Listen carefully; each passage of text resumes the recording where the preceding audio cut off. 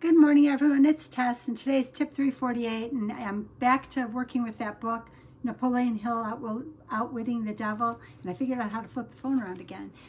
This book is really interesting. I love this book. I think I'm going to get it on audio. And today, the section I looked at was talking about laziness and indifference. And I don't like the word lazy. I try to look at things in life from an optimistic, like law of attraction, look for the good, feel good, happiness, joy. Hi, Joan. I want to live life in a happy place. I want to feel good. I want to get the most out of everything in life. I'm going to read this little paragraph, but I'm also going to say that I'm finding my life to be so much more fun and exciting when I don't go in that place of below. Good morning, good morning. When I don't go in that place below the worry line, meaning moods of despair, anger, frustration, I always look to be happy, joyful, and full of love.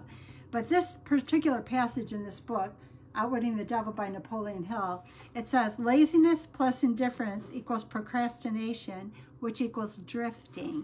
And I think drifting, many of us in life drift. And we may drift for a lot of different reasons. And the way this particular passage says, laziness plus indifference equals procrastination and equals drifting. It says this describes a true drifter as defined by Hill, which is Napoleon Hill.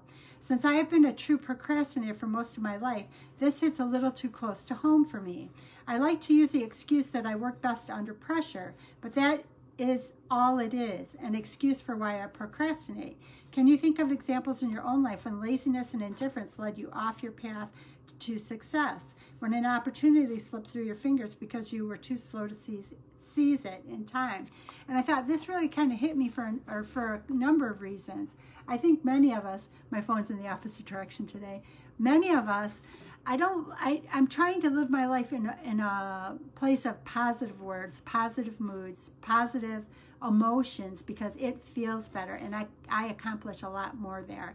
I actually have a list on my wall of 300 positive words. So that idea of laziness and indifference, I don't like those, but what it made me realize is that the difference for me right now is that I do choose to find things to be excited about. I do choose to be hopeful in the things I'm pursuing. I do choose to enjoy the things I'm doing in my life.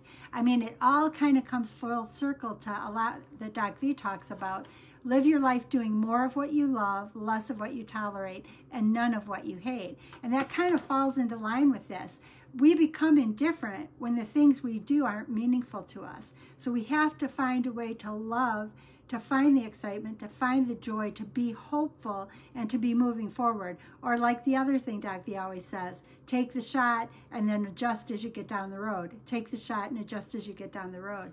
I think too many of us inadvertently have fallen into that place where we look at the things that aren't working and we end up allowing our moods to fall by the wayside, meaning that we feel hopeless, we feel despair, we feel frustrated, we feel like there isn't a way that we can win. And you have to find that one thing that feels good. And like even for me, like that simple thing I said with all the studying I've been doing, because I've been doing a ton of studying, but I like learning. That's always been a passion of mine.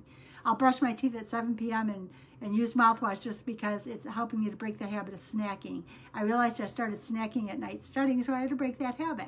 That's how I did it. But it's that one little thing, and the very first time I did it was a little bit uncomfortable, but today now I got up and I'm down and my journey is moving forward again, so that slow, sluggish indifference is starting to get pushed by the wayside, and I think I would hope that for everybody. We're all going to hit moments of indifference. We're all going to hit moments where things slow down, but it's what you do in that moment that changes your life.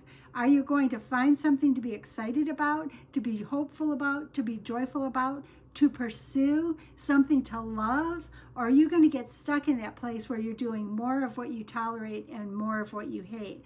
Because if you stay in that place of tolerance and hate, you won't move forward. So no matter which author motivates you or inspires you, and I love this. This is really interesting. I know it's in Talking to the Devil, and that can kind of be negative self-talk, but there's a part of me that likes to try to spin it positive, because that is where I want to live. I want to live hopeful, joyful, full of happiness, and full of a positive outlook moving forward.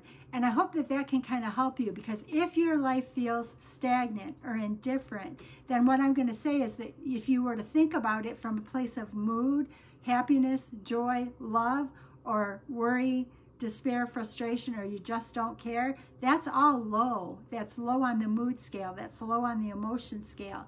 You want to find things that shoot you high, that make you happy, that make you joyful, that make you excited, that make you want to get up and do something more.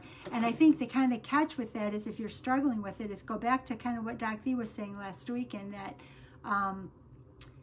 if you're doing a lot of things that you dislike, you're not going to find the motivation to push you forward.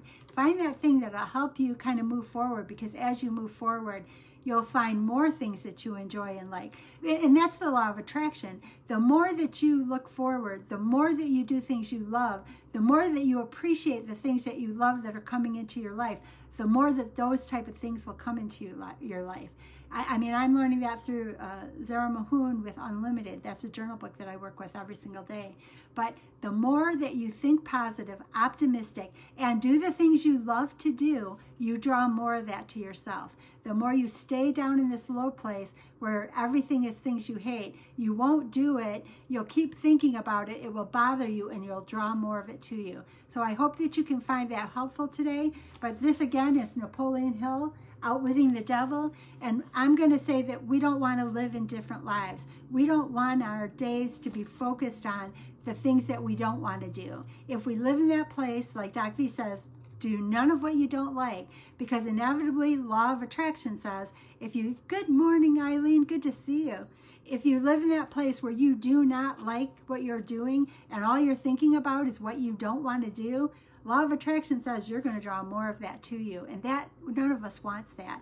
I do find that when I start thinking, and this falls right in line too, and Doc V didn't call it law of attraction, but when he talks about do more of what you love, less of what you tolerate, and none of what you hate, that will naturally put you in a place where you're above the worry line, where your mood, where your energy is happy, joyful, in love, and that will propel you forward.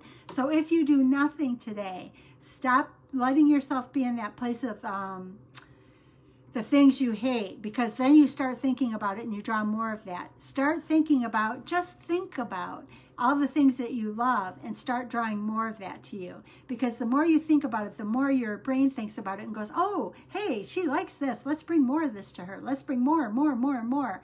I think too often we see lack instead of seeing abundance. We need to see abundance, gratitude, thankfulness. I hope you guys find this helpful.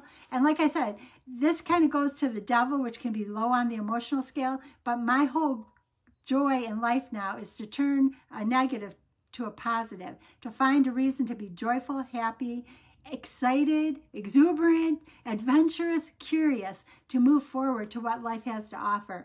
I'm tired of living in a place of indifference, of being in a place where everything around me was the stuff that I didn't want. It is true.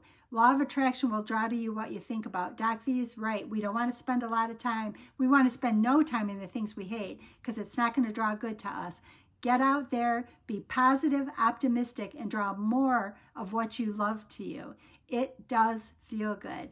I know it's changed my life, and I know it can change yours. Let's have a great day.